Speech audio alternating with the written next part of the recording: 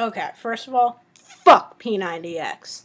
Tried to do that shit for like 5 minutes. Wanted to kill myself. Not what the video's about.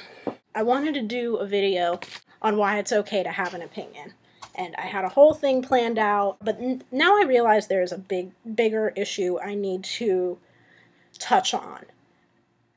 And that is why you should never get back with an ex. Why? Why do people do this? Why? I don't get it. I'm so confused.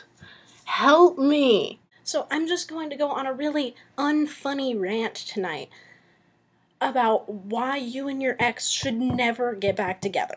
First of all, like I said, there was a reason why you two broke up. And clearly it was a big reason because it ended your relationship.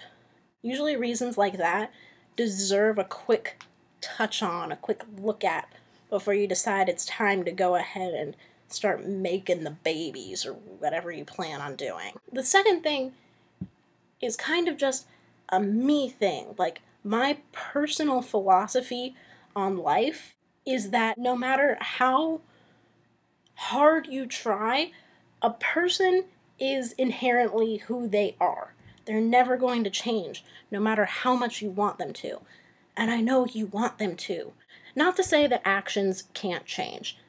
Yes, definitely an action can change. That doesn't mean that they're a different person. If someone wants hard enough in themselves to stop self-harming or to stop doing heroin or to stop beating up random people in the parking lot, they're going to ask for that help and they're going to change that action. On the inside, they're still the same person. The same things that made them want to do heroin are still inside of them. Nothing changed that.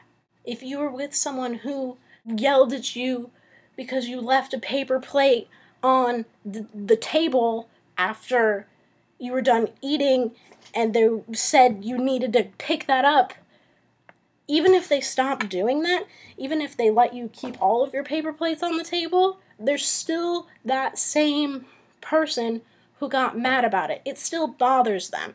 And now the difference is they're just going to hold it up inside. I think the definition of a relationship is two people who are together who don't want to change each other. And if you're with someone who at one point you wanted to change so badly that you had to leave each other, it's not going to be a healthy relationship. You are fine without them.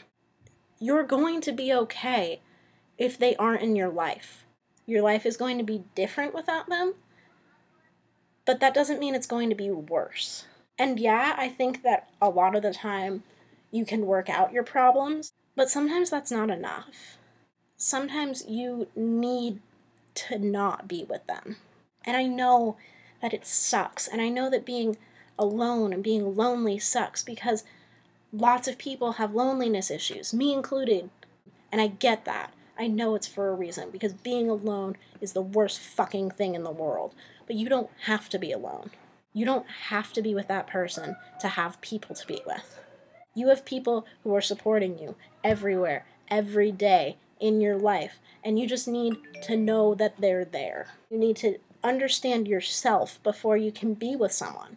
Just because you've been with someone for a long time doesn't mean you can't be with anyone else or you can't be by yourself. You can be by yourself and be happy. You can be with other people and be happy. I know that it's shitty to break up with someone, and I know it's shitty to never talk to them again. I know because I've done it. But you need to know why that person was making you unhappy. And you can't know that if you're still with that person. So I guess my advice is try to be alone. Try to get to know other people. And most of all, try to understand that it's hard to be by yourself. But it's also going to be hard to be with someone who makes you miserable. Or at least made you miserable. And try to figure out you. You're worth more than this person who doesn't make you happy. We are never, ever, ever getting back together. We are never, ever, ever getting back together. together.